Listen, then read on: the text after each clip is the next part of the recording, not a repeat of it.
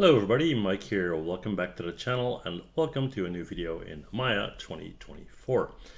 Well, it's been a while since I did an animation tutorial, and today we're going to do just that, and we're going to be talking about an editable, an editable motion trail, right?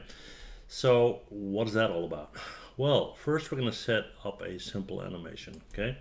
So I'm just going to jump into my modeling menu, and we're going to set something up here. We'll take a polygon cube, why not? We're going to scale this up, push it in, something like so. And then we're going to go in here to face and select that one and that one. And we're going to hit Control E to extrude. We'll hit R to pull in like so. And we'll just hit delete. And we can close up the gaps and all that, but that's not important for now, right? So we're just going to leave it as is. All right. So we're going to put that on our grid. So there you have it. And let's say we want a ball to kind of bounce from somewhere around here and then bounce through that hole, okay? So we're going to go and make sure we're in modeling. We're going to go and create a polygon sphere. Let's put that over here somewhere. There you have it. Okay. All right, now let's say our animation is starting somewhere around here, okay? So what we're going to do is we're going to set up a couple of frames here. Let's do, I don't know, 200 or so. Yeah, it's fine. We're going to move to frame 1. We got this guy selected. We're going to hit S to keyframe that.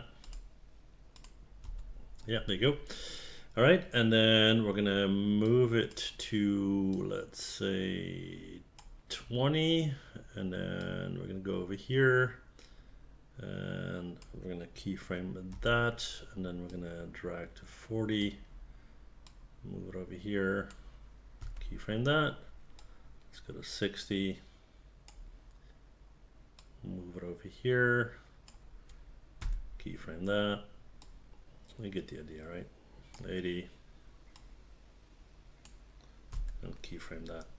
And actually 80 is fine, right? All right, so if I do nothing else, you would say, what's the point of the keyframe, right? Let me just change the speed here. Let's go to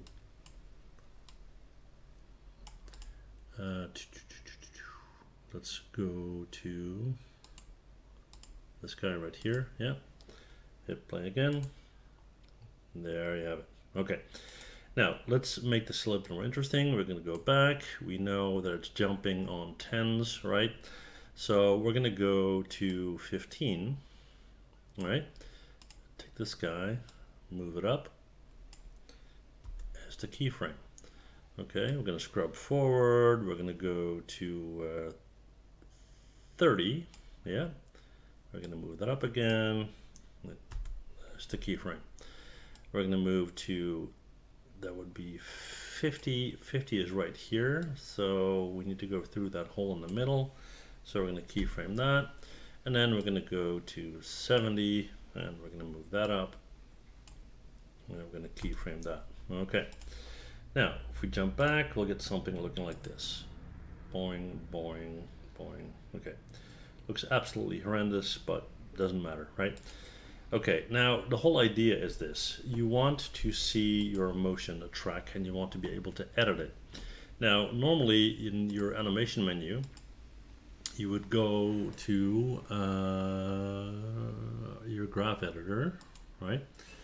And it would show what you have set up so far, okay? Now, you can see that it's uneven and it's all over the place. Anyway, it doesn't matter. Now, if you want to tweak your animation, you'll be doing it here. However, if you enable the editable motion track, you can do it on screen, and it's very, very cool. So I got this guy selected. I'm in my animation menu. I'm going to go up to visualize. I'm going to go to create editable motion trail.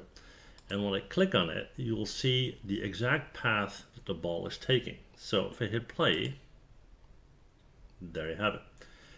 And the cool thing is, like I suggested by saying editable motion track, is you can edit this, right?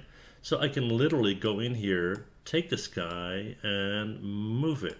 And when I hit play again, you'll see that it will follow that track, right? Let me bring this range down a little bit. Hang on.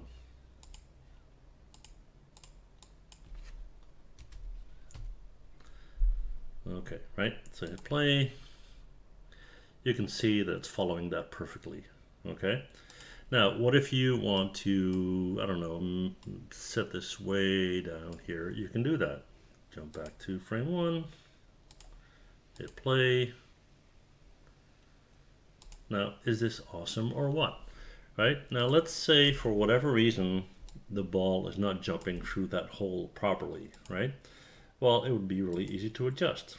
So let's create a situation where that's the case. We're going to go in here. Let's take this guy and move it way up, right? So jump back. It's going to bounce. It's going to go way over, which is not good. So what you can do is you can literally go in here. You can grab that point. You can push it down and then go back in here. Set it to frame 1. Hit play. And there you have it. Now, what's really cool about this is, I mean, in this case, it's a super simple setup, right? You got a ball, you got a hole jumping through. But let's say you have a character and you want to follow arm movements or leg movements or walk movements or anything like that. This will give you a very good before and after view of what's going on. And it's very easy to use this when you want to tweak motions, right?